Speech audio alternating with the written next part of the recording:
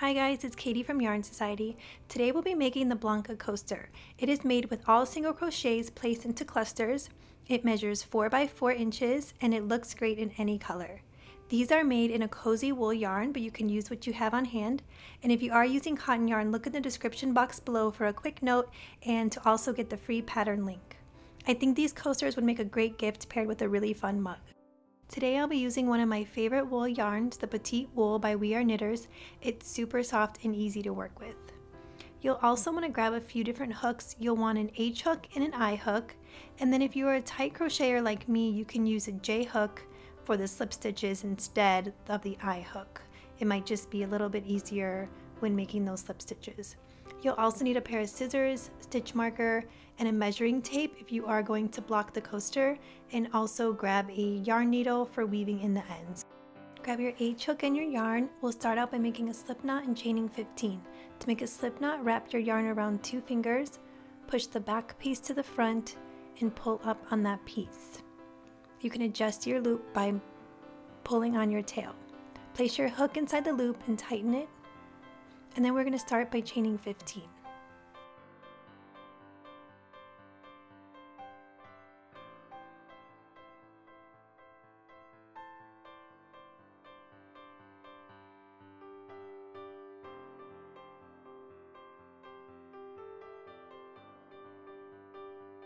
Once you have 15 chains, we're going to start by making a single crochet in the second back bump from the hook.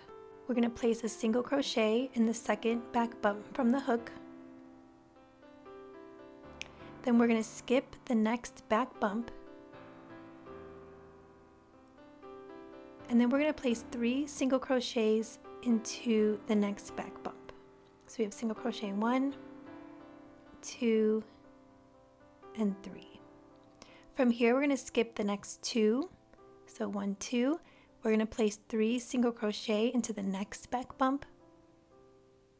So we have 1, 2, and 3. We're going to skip the next 2. We're going to put 3 single crochet into that next back bump. 2, 3. We're going to skip the next 2 again. And we're going to put 3 single crochet into that next back bump. So we have 1, 2, and 3. And then we're going to have 2 left. We're going to skip the next and we're going to place 1 single crochet into the last back bump of the row. We just finished with row 1. We're going to turn our work. We're going to chain 1 and then we're going to make 1 single crochet into that first stitch. So the first stitch here, make 1 single crochet. We're going to skip the first stitch and we're going to place 3 single crochet into that next stitch. So this is 1, 2, and 3. Now we're going to skip the next 2 stitches and then we're going to place 3 single crochet into that next stitch. So single crochet 1, 2, and 3. We are going to skip the next 2 stitches. 1, 2, and we're going to go make 3 single crochet into that third stitch. 1, 2, and 3. Then we're going to skip 2, put 3 in the next stitch. 1, 2, and 3. And then when you have 2 left, you're going to skip 1 and make 1 single crochet into that last stitch. So this is the end of row 2. From here, we're going to turn our work. We're going to chain 1. We're going to place 1 single crochet into our first stitch. We're going to skip our next stitch and place 3 single crochet into that next stitch. 1, 2, and fighting with my yarn, 3 single crochet. Now we're going to skip the next 2 stitches and make 3 single crochet into that next stitch. And you'll see the pattern. We're going to skip 2, place 3 single crochet, and you're going to keep skipping 2 until your last 2 stitches. And that's when you will skip 1 and place a single crochet into your last stitch. So here we're placing 3. We're on our last 2 stitches, so we're going to skip 1 and place 1 single crochet into the last stitch. You're going to continue doing that all the way to row 11. Just continue that pattern and we will meet back. We just finished row 1 through 11. It can be a little tough to count these rows, but just so you know, you are finishing on the same side as your tail. From here, we're going to move on to do our slip stitches. If you're a tight crocheter, you can move up to a J hook, and if you are more of a loose crocheter, go ahead and grab that I hook. I do like to put a stitch marker in my last stitch, and that's just my preference. From here, we are going to slip stitch into the next 10 stitches. So you can place your hook back in and turn your work slightly. I want to show you here how to find these 10 stitches because this kind of looks just a little crazy. So here we're going to skip these 2 lines, and then facing you is the V stitch. So we're going to go under 2 loops. Then you're going to move over and find these 2 loops. Then you'll see another 2 loops kind of facing towards you, and then 2 that are a little straighter. So we're going to go across, grabbing each of those stitches. So first we're going to go under 2 of the loops here. We're going to make our first slip stitch, that's 1. Just going underneath 2 loops. We're going to do our next slip stitch, 2.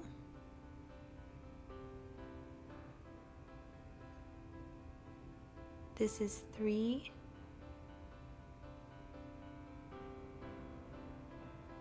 4.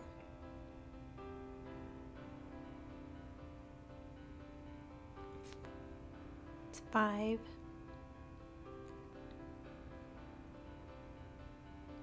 6.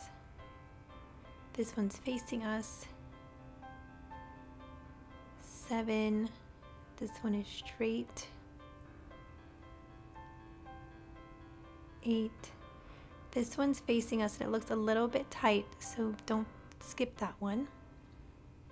That's 9, and then our last one will be straight. So that is our 10th slip stitch.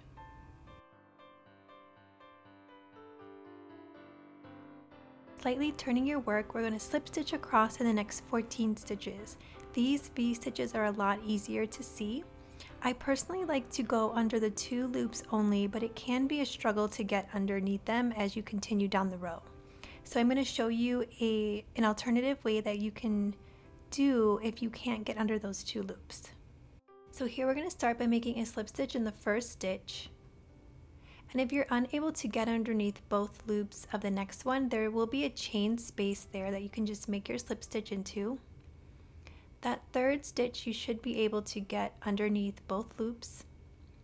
And then in the next one you can place 2 slip stitches in that big chain space. And then you should be able to get underneath the next stitch. If you're unable to get underneath the stitches, just make sure that you place the slip stitches in the chain space. Usually you will place 2, and then you can get your hook underneath the next one. Going all the way across, making sure that in the end you have 14 slip stitches.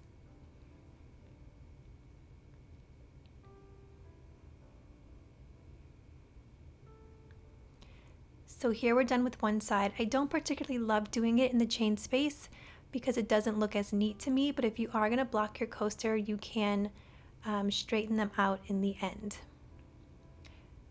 Moving on to the other side, these are the stitches that look a little funny once again, so I'm going to point them out to you here. We're going to skip this little bit here and we're going to go underneath both loops of this stitch that's straight on. Then we're going to turn our work a little bit away from us, and you'll notice that there's a stitch on its side. Then there'll be one that's straight, and then turned away from us there'll be another 2 loops, a stitch on its side. So we're going to grab 10 of these stitches all the way across. This is 1, 2,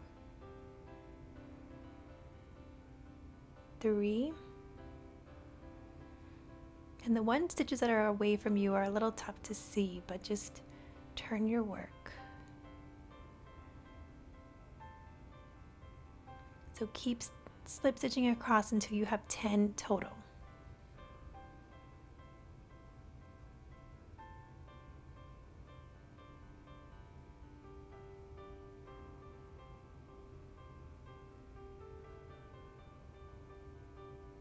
Okay, so we're heading towards the end.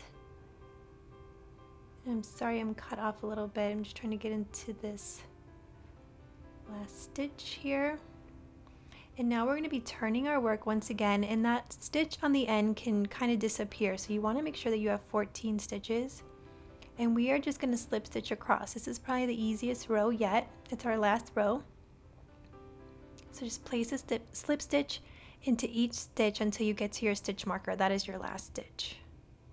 That's why I place it there, just to make sure that I've hit every side and every stitch that I need to.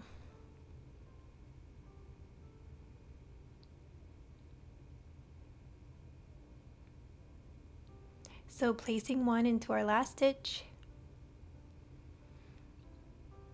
and we can take out our stitch marker and then leave a long tail and cut that piece. We're going to do a seamless join.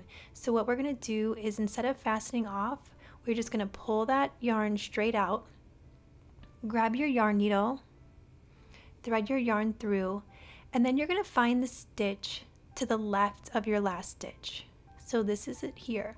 We're going to place our yarn needle through that stitch, and then we're going to go back to the last stitch that we made, and we're going to go straight down the middle, in between the front and the back loop, and pull that through. And that will give us a seamless join. It makes a faux stitch. From here, just weave in all your ends and block your piece if you'd like, and enjoy your Blanca coaster. Thanks so much for joining me. Please give the video a thumbs up if you liked it, and also subscribe to my channel, as I'll be having new crochet tutorial and crochet alongs in the near future. Also, if you're looking for some free crochet patterns, go to yarnsociety.com.